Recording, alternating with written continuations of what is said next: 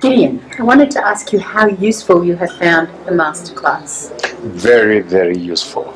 The highlights have been generally, making me realize that there are lots of things that I would use, or tools that I would use having attended this workshop, and particularly how one can be able to communicate to various audiences using simple language and packed with messages that are easy to understand.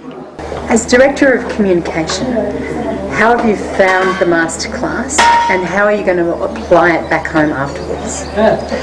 Yeah, I found it a very enlightening experience. It was really good to go through the whole process, particularly from the strategy development process through to the planning process. I really liked the fact that we really went to a very granular level in terms of planning. And for me, I've come out of here with a strategy that I'm going to implement directly. And the second thing that I really appreciated is the methodology. It was very interactive and very interesting. And we plan to actually replicate this methodology back home. Ngoni, as a scientist who both lectures and also does research, how have you found the masterclass? It's been interesting, informative. I think for me, what I've learned is the importance of getting everybody on board as you develop your program. So for example, we've got a number of different partners we'll be working with, and I think it's important for us to make sure that the messages that we are going to be relaying to the beneficiaries are all the same, and different partners have got different ways of doing things. So I think this class will probably help us to deliver a consistent message when we train farmers, when we talk to beneficiaries and so on. So yeah, it's been useful from that point of view. Ethel, I wanted to ask you, because of this masterclass, would you do something different when you go back to your normal job? I would certainly do a lot of things different. For instance, as a result of going through the whole process of the strategy preparation for communications, I think it would be a good idea to go through the same process for every project. On scientific presentations, which I think is one of the lessons we just learned today, I have always thought that I'm a very good presenter, but when I listen to the way to make presentation, particularly on style, I think I've learned quite a lot on how to actually make presentation, the good styles of making presentation.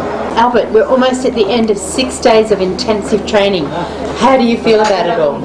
Well, refreshed, going back home with a lot of information.